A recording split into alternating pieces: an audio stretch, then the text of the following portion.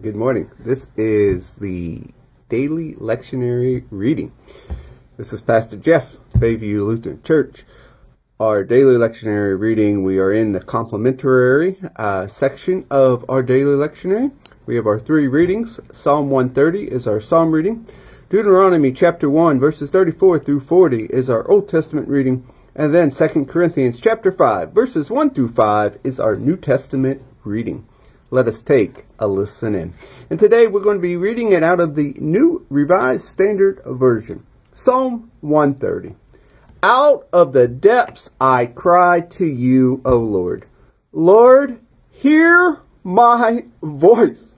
Let your ears be attentive to the voice of my supplications. If you, O Lord, should make iniquities, Lord, who could stand? But there is forgiveness with you, so that you may be revered. I wait for the Lord. My soul waits, and in this world I hope. My soul waits for the Lord, more than those who watch for the morning, more than those who watch for the morning. O Israel, hope in the Lord. For with the Lord there is steadfast love, and with him is great power to redeem. It is he who will redeem Israel from all of its iniquities. Our Old Testament reading today comes from Deuteronomy chapter 1, verses 34 through 40. Hear these words.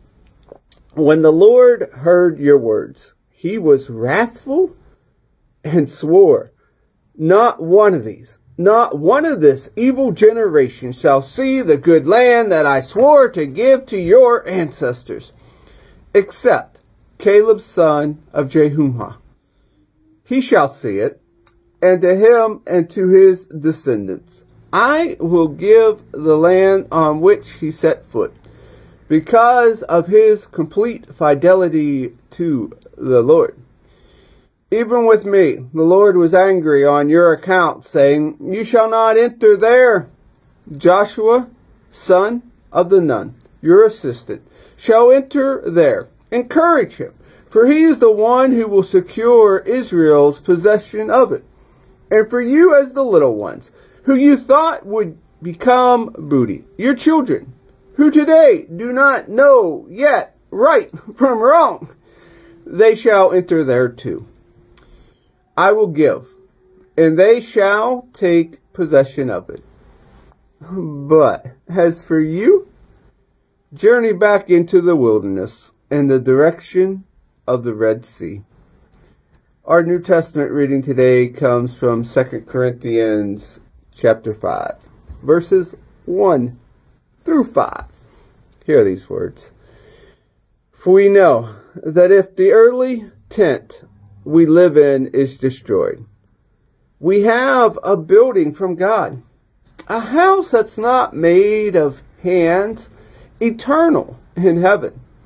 For in this tent we groan, longing to be clothed with our heavenly dwelling.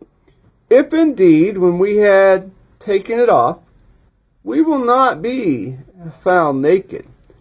For while we are still in the tent, we groan under our burden, because we wish not to be unclothed, but to be further clothed.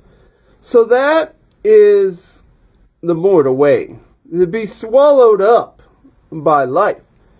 He who has prepared for us this very thing is God, who has given us the Spirit as guaranteed.